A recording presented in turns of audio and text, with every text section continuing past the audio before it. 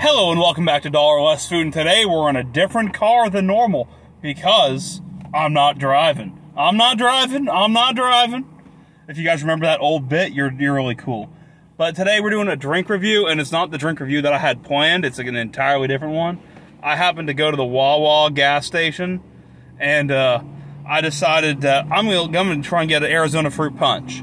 Well, you know what? I decided I was going to mix it up because I saw something that was buy one, get one for $1. So this was the one that I got for $1. So you know what? It's my channel. I make up the rules again, remember? I'm kind of just doing what I want. But we're talking about this Sunkist watermelon lemonade. There's no good way for you to read this because it's kind of dark outside. But just trust me, it says watermelon lemonade. And it's also new. So, I mean, I like watermelon. I like lemonade. I like Sunkist. I think I've done one other watermelon lemonade on the channel before. So let's just see how this one is.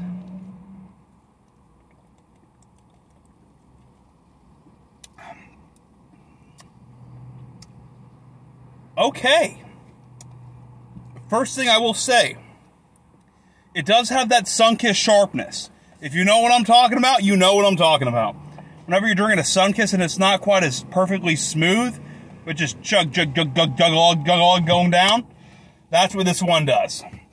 But the flavor, it's sweet, but not overly sweet.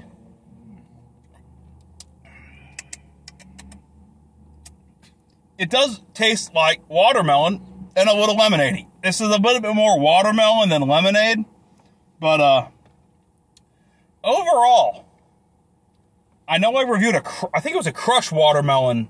That was just regular crushed watermelon. This is watermelon lemonade. Yeah, there's a whole lore of drink reviews, which you can find in my drink reviews playlist. That's right, I never bring up my playlists. I have channel playlists. If you want to look at them, look at them. I've made way more videos than you'd think I have, believe me. It's kind of scary. Yes, I'm self-aware. That's why I do this, because it's fun. But if I had to give it a review, it's a solid 7 out of 10 soda. It got a good watermelon flavor. The lemonade, wish it was a little bit more lemonade-y, but it works for the point. Get it if you want to. If you don't want to listen to do it, just don't get whatever you want. It's up to you. I mean, at the end of the day, we're just doing what we want to do. Anyways, this has been Dollar Less Food, and I know I didn't do it right the last time, but I will see you next time.